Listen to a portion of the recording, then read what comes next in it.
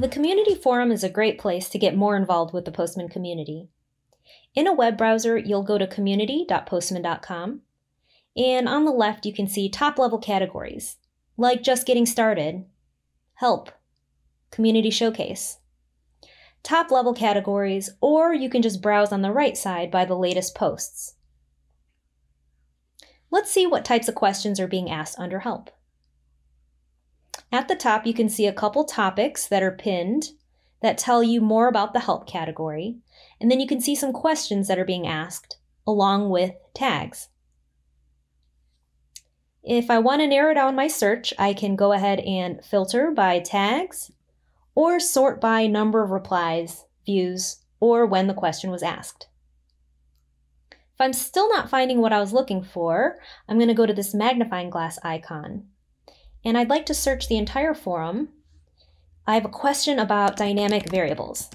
So I'll type in my search term. The first result is something in the community showcase. Request body validation, nope, that's not it. How to automatically set a new token's value as a dynamic variable. That's kind of related, let's check it out. So here's this question being asked. There's a nice screenshot, and it looks like this question has already been solved. But let me keep reading.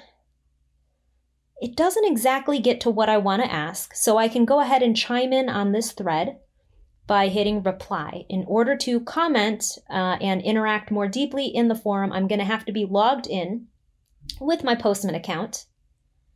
And if I want to share a code sample, I can also link to my collection in a public workspace.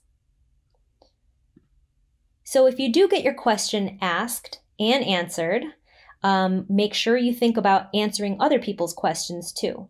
Besides just getting help in the community forum, you can also share stuff that you've created or learn about new events or other training opportunities.